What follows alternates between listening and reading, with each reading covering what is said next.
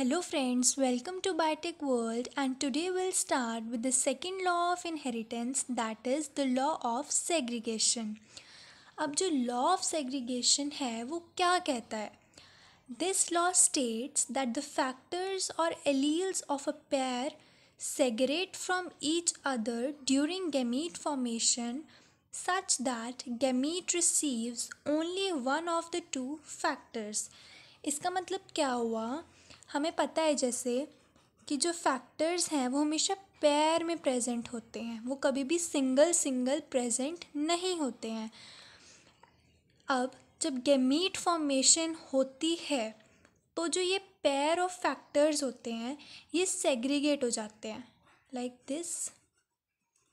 ये सेग्रीगेट हो गए, सेपरेट हो गया। फॉर एग्जांपल दिस, ये डोमिनेंट टी है, ये सेग्रीगेट हो गए हैं गैमीट फॉर्मेशन के टाइम, ताकि जो गैमीट है उसे सिर्फ एक ही फैक्टर मिले, दोनों एलील में से एक ही फैक्टर मिले, दोनों ब्लेंड ना हो जाए।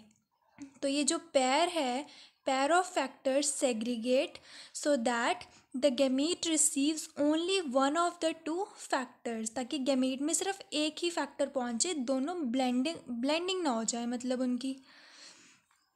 The alleles do not show any blending and that both the characters are recovered as such in F2 generation, though one of these is not seen at the F1 stage. अब क्या होता है, monohybrid cross का हम थोड़ा सा overview ले लेते हैं कि जो एलील्स है वो ब्लेंड नहीं करेंगी, ठीक है, and that both the characters are recovered as such in F2 generation. अब मोनोहाइब्रिड क्रॉस में हमने टू पेरेंट्स लिए थे, एक टॉल और एक ड्रॉफ। अब फर्स्ट जनरेशन में, F1 जनरेशन में तो हमें हाइब्रिड मिला था जो कि टॉल था, सिर्फ टॉल था, उसका जीनोटाइप ये था, ये टी डोमिनेंट है तो ये टॉल था।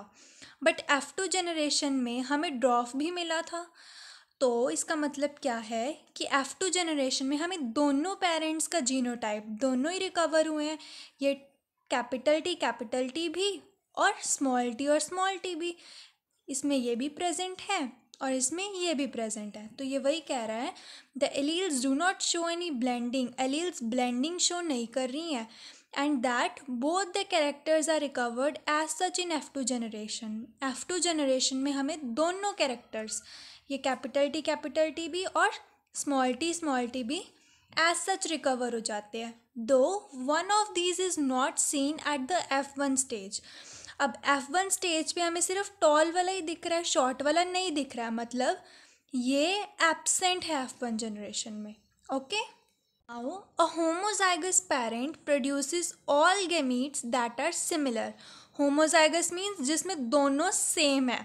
अब ये एग्जांपल है, कैपिटल टी प्रेजेंट है ना, तो जो गैमीट्स होंगे उसमें सिमिलर टाइप्स ऑफ एलील्स जो हैं वो पहुंचेंगे, दोनों में सिमिलर होंगे, दोनों में कैपिटल टी होंगे। ऐसा नहीं है कि एक में कैपिटल टी आ रहा है और दूसरे में ये आ रहा है, नो।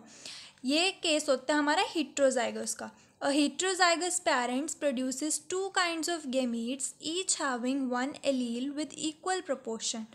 अब ये टू डिफरेंट है, टी है, अब एक में कैपिटल जाएगा और एक में स्मॉल जाएगा। बट ये जो होमोजाइगस के केस में दोनों गैमीट्स में सिमिलर एलील्स जाएंगे, बट इसके अंदर हेट्रोजाइगस के अंदर हमें डिफरेंट एलील्स देखने को मिल जाते हैं। Okay, so guys, in this video we did law of segregation and in the next video will do law of independent assortment.